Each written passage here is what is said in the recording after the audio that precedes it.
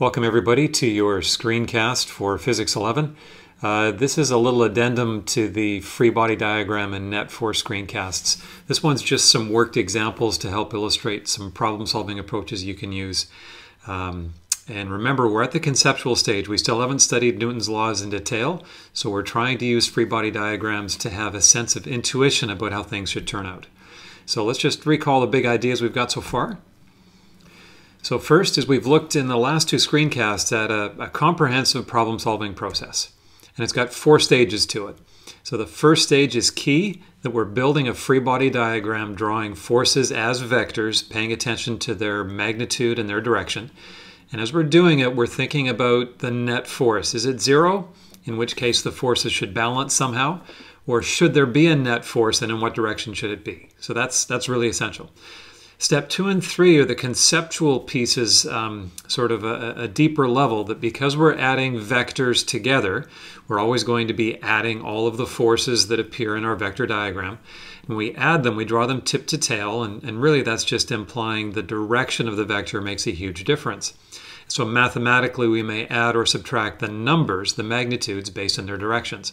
So once you have the intuition of this, step 2 and 3 can really be sort of merged into your background and your thinking, and this can all be simplified into 2 stages.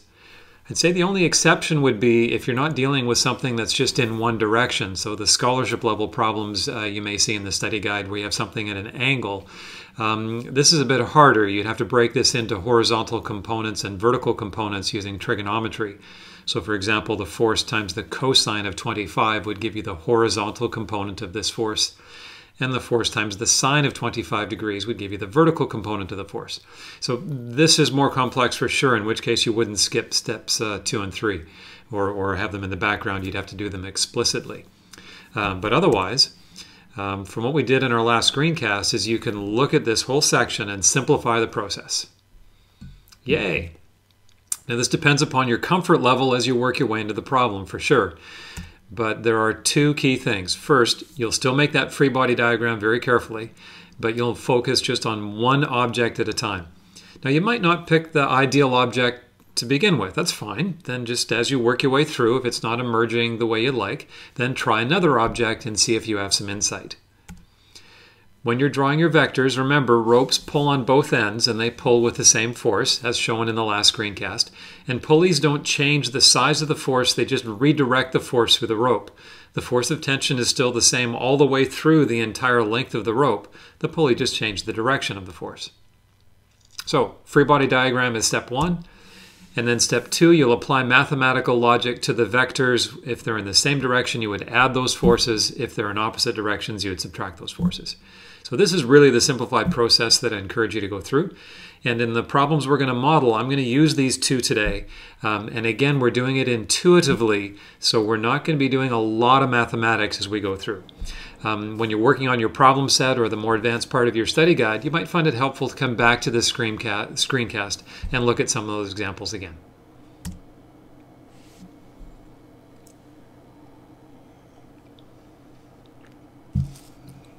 Okay. So key is if you understand rather than memorize, the problems will become faster and feel easier for you. They aren't actually easier, they just seem it because you understand more deeply the concepts we've been developing. So as I go through them today, I'm going to go quite quickly and see if that pace makes sense. You'll also have a chance to hit pause in the video, try to solve some of the problem yourself, and then continue and see if you're correct. And that might be a good way for some of you to work for sure. So we're going to work with 3 examples. First, we're going to look at a more complex version of 2 connected blocks. And then we'll look at more complicated versions of tensions. And these are a bit of puzzlers for some students. I hope this really clarifies things by the way we're approaching it this year. And finally, we'll look at pulleys. We'll do a fast review of what we've already seen in the last screencast, but then we'll bump it up to systems with 2 pulleys and see how 2 pulleys in conjunction make a difference. So here we go. We'll go through 3 of them together, and I hope this helps. So first, we have 2 blocks, 20 Newton and 30 Newton, connected by rope over a pulley. The 30 Newton is on a sandy surface, so there's very little friction, and we're told that this system accelerates, so the 20 Newton accelerates down and the 30 Newton accelerates to the right. Hit pause. Now the solution.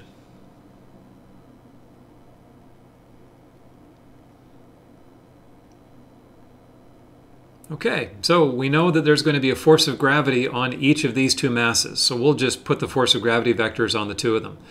We know the 30 Newton mass would have a force from the table pushing back up on it, seeing as it doesn't move down, and that the 20 Newton mass is connected to a rope would have a force of tension, which would be the same as the force of tension on the 30 Newton weight, and for completeness we could put a very small force of friction on the 30 Newton weight.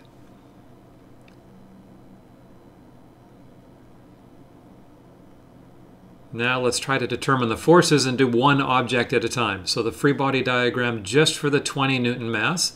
We've got the force of gravity down, force of tension up. We know the weight would be the same as the force of gravity, so we know the force of gravity is going to be 20 newtons in our problem. We know the net force has to be bigger than 0, so the force of gravity has to be bigger than the force of tension. So we know that the force of tension is going to be less than 20 newtons. At this stage we don't know what it's going to be, but we know it'll be less than 20. Okay, for the 30 Newton mass, we know that there is a force of gravity pulling down, and we know the table would be exerting a force back up. It's called a normal force, by the way. And vertically it's not moving, so the net force is 0. Well, the weight of the block is given to us. That's the force of gravity, which is 30 newtons. So therefore, right away, we can jump and say, hey, the normal force must be the same as the force of gravity. The normal force has to be 30 newtons.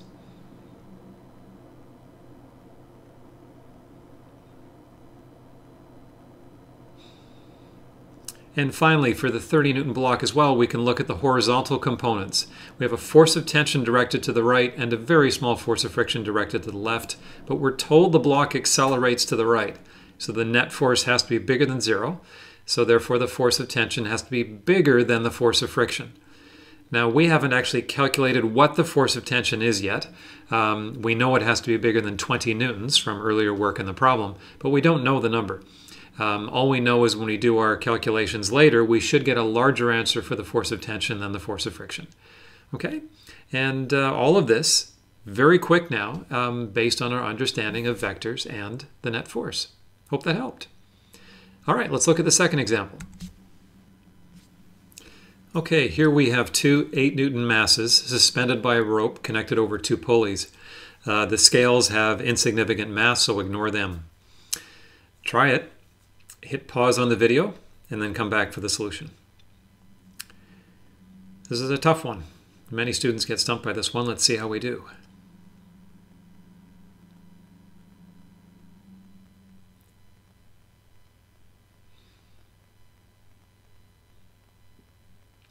So first, remember, choose just one object to look at a time. Don't try to analyze the entire system. So we're just going to look at the scale on the right-hand side. So we have an 8 Newton mass that is hanging there. It's not moving, so the net force is 0. We know there would be a force of gravity pulling down. Therefore, there's a force of tension pulling up that must be the same size for the net force to be 0. Therefore, the force of tension in the rope must be 8 newtons. And the scale is just connected to the rope, so it's reading the same force. Now let's go to the top scale here. Nothing's changed. The net force is still 0. These objects aren't moving. So the force of gravity pulling down and the force of tension on the rope are the same, 8 newtons. And remember, the rope just connects the force all the way through and the pulley just redirects the force. So the top scale would also read 8 newtons. Now looking at the whole system, it seems more complex again. We have these two 8 Newton masses hanging. Students very often would think that the central scale is going to read 16 newtons when we now connect the two together. But again, let's just simplify this. Ignore the top scale, pretend we just have walls there and these are anchored. The situation on the right we've already solved. The situation on the left is identical. Both of those scales would read 8 newtons. Now let's go back up to the top and think back to the last screencast. Remember when we looked at the forces of tension in a rope? If we broke it in the middle and you held on with each hand, you would see that the force you're pulling with the right and the left are the same. The force is continuous all the way through the rope. That means the scale at the top would read 8 newtons. In fact, all three scales would read 8 newtons. Interesting. A puzzler for many students. Hopefully by treating one object at a time, that really helps. Okay, our next example and our last one. This revisits pulleys, but much faster this time because we're using our intuition. We'll apply some mathematics too to solve for a new part. So hit pause, and now you can see the solution. So first, we have this stationary weight. We know there's a force of gravity pulling it down, and we're just going to focus just on the weight. The net force is 0, so we know there must be a force upwards opposing that, which is the force of tension in the rope. Okay, the net force is 0. Because these forces are in different directions, we'd have the force of tension minus the force of gravity to get the net force. So therefore, these two forces must be equal to each other. The force of tension must be 80 newtons, and we can label that in our diagram. So now you can choose to focus on another object. Let's just focus on the pulley up at the top. What does it see or experience? So it feels the force of tension in the rope pulling down on that side.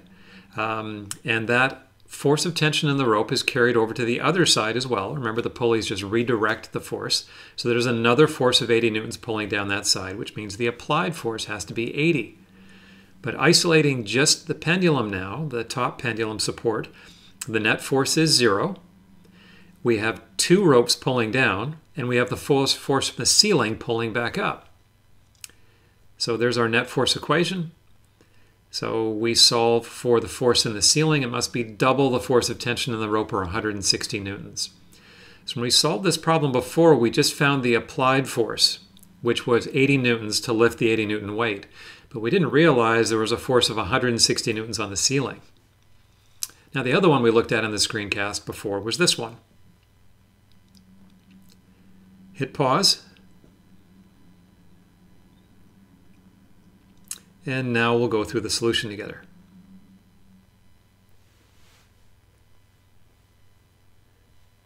Okay, so this time we're going to label our force of gravity, but focus on the pulley. The net force is 0. But we have a force of tension pulling up on one side, and on the other side we have 2 ropes pulling up, and we've got a force of gravity pulling down. So the net force on the pulley is 0. So we have 2 forces of tensions pulling up and the force of gravity pulling down. So when we solve for the force of tension, it must be half of the force of gravity, or only 40 newtons. You might recall from the last screencast that it was easier to lift the weight in this case. We had to pull with 40 newtons rather than 80. And the force on the ceiling is also going to be just 40 newtons.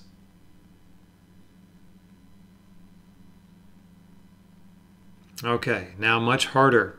2 pulleys. Take a look at this one and hit pause.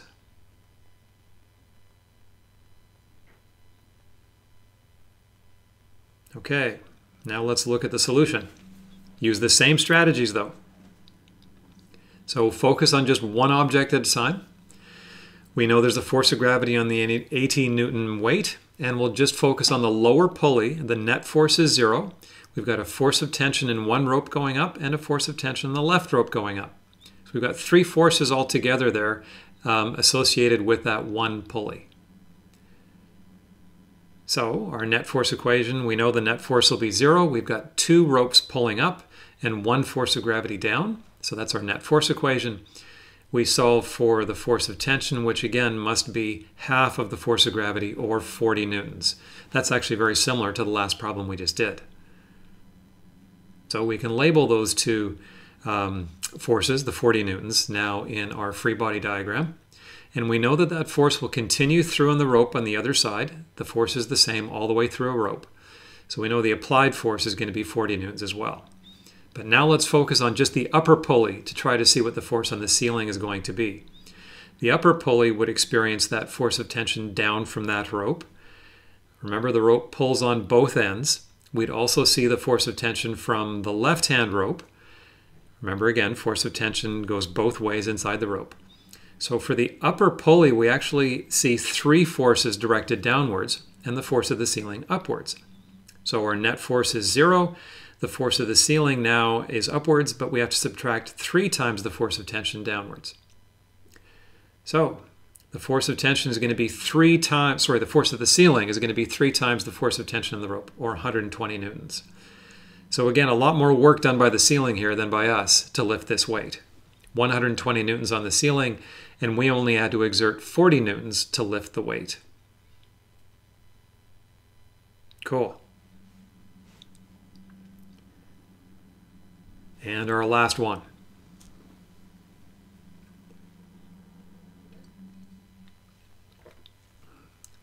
So hit pause in the video and see if you can solve this one, and then we'll go through the solution together.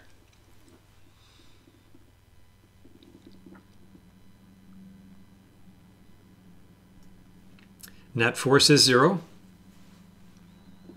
Now you'd focus on just one pulley or the other. Repeat the exercise before. If you did it right, the force on the ceiling is 125 and the applied force is 25. Wow, interesting. So this is why we use these pulley systems in sailboats or in cranes to be able to lift very heavy weights. The forces in the cable become very much less, much smaller than the force of the load itself. But we have to anchor the upper pulley to something very, very strong, and that's why cranes have those big steel booms on them. Anyway, hope you found this interesting, and it helps you with your problem sets. Good luck, folks, and stay in touch.